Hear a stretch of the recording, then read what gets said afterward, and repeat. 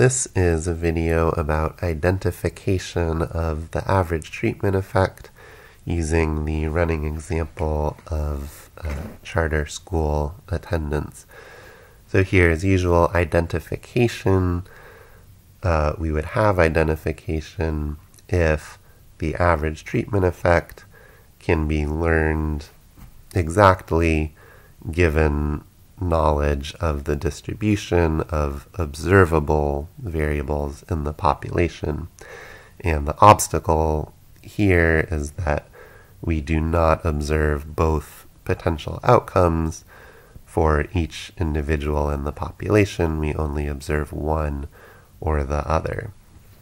So to be more concrete, if we think about our universe,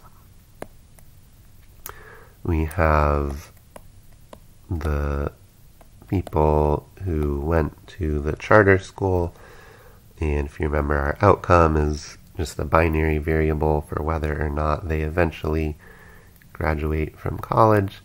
But we can imagine we have people up here who went to charter school, and then we have people over here who did not. And so the people who in our universe did go to the charter school using the notation of the book, this is our YB. So people who actually went to charter school, and then people who did not, their outcomes are YA. So what we can observe and what we can directly learn about is we can figure out the mean of YB and the mean of YA, and we can compute the difference of means like that. That's just using the observable parts. But in our thinking about potential outcomes and causality in this particular framework, we imagine there's also this parallel universe, right, where these individuals who in our universe are in the charter school, we imagine them over here, their parallel selves, where everything is the same in the parallel universe except that they did not go to charter school. And similarly for the individuals who did go to, who did not go to the charter school in our universe, we can imagine a parallel universe where they did.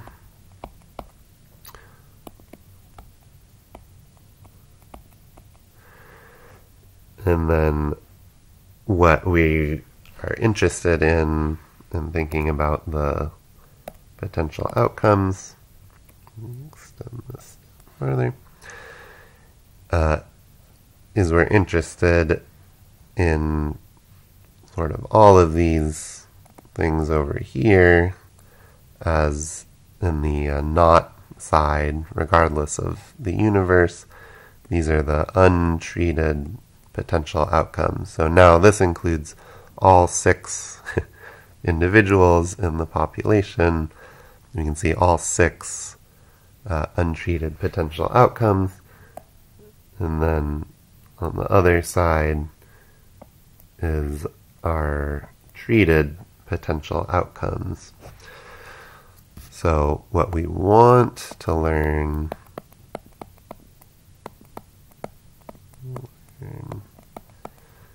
is not about YA and YB, but about YT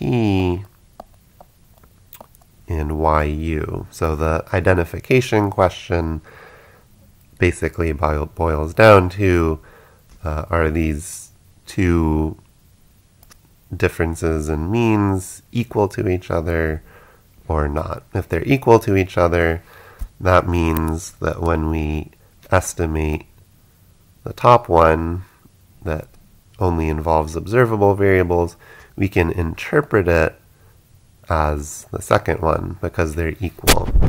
But if they're not equal, then we can still learn about the first one, but we can't interpret it with that causal meaning.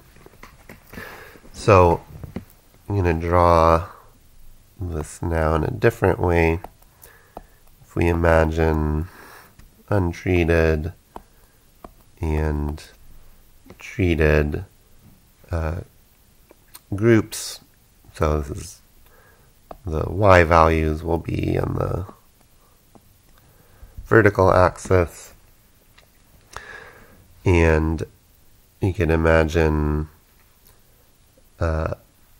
what we have here is that there's, just to keep it simple, maybe families that are really interested in education and they try all sorts of different things, including taking the extra time to apply to the charter school and maybe drive a little farther or something like that.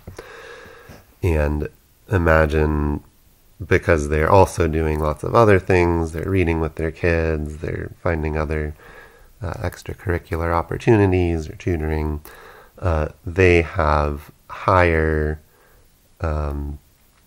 graduation rates from college regardless of whether they're in a charter school or not. So I know in this case the y is binary, but I will draw it sort of not binary just so we can see things a little better. So we can imagine they're sort of good up here, and just to keep it simple, imagine they just stay the same regardless of which type of school. And then there's other families who just have lower outcomes, again, regardless of school. So if we were able to get a random sample of these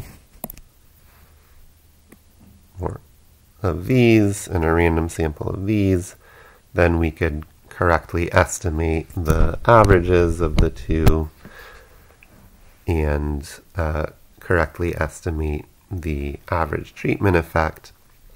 The problem is that, as we said, if the sort of more education-focused families are more likely to take the extra time to apply to the charter school, that means that we will observe their treated potential outcomes, and if the other families do not, then we observe only their untreated potential outcomes. So this ends up being our YB and our YA. And when we look at that, we can see there's sort of this, positive difference, right? So our mean YB minus our mean YA is definitely positive, whereas if we had been able to see all of the untreated potential outcomes and all of the treated potential outcomes, we'd see that actually, the way I've drawn it, there's no effect. The average is around here for untreated and the average is here for treated. So actually the ATE is 0. So we can see in that case why the ATE is not identified due to the self-selection into treatment. In other words, the choice of going to a charter school or not isn't totally random. It's actually based on other variables that also affect the outcome. In contrast, as I said, if we were able to randomize it, then we wouldn't have that selection problem because we would be the ones selecting who gets into treatment or not. So if we were able to get something, let's say more like, this person and this person and this person here, and then that would leave us these two and that one over here, then that would give us the appropriate comparison. The issue in many cases in economics is there's either legal or ethical obstacles to randomizing. So we couldn't just go into someone's home and say, hey, we're going to force you to go to this charter school you don't want to go to, or hey, we're going to force you to show up at this job training program that you don't think is valuable, or hey, we're going to force you to start smoking, or whatever else. So that can be an obstacle. In this particular case with charter schools, what people have done is, at least for the more popular charter schools, which of course may not be representative, but if they're too popular, so there's more people who want to attend than they have space to accommodate, then they often run lotteries to see who gets in. So they don't admit you based on your test scores or anything. They literally just randomize it. And what's nice about that is then you can take those people who got in and who didn't, and they both selected into wanting to go to the charter school, so we don't sort of have the same worry about the self-selection, and whether or not they got to go to the charter school was actually randomized. So again, in that case, that would mean we don't see, running out of colors here, we're not going to see these guys down here because they were not applying to the charter school in the first place, but we could at least compare these individuals up here, some of whom would win the lottery and end up seeing their YT, and some who would not win the lottery, we would see their YU. So, hope that was a helpful, if long, discussion about identification of the average treatment effect.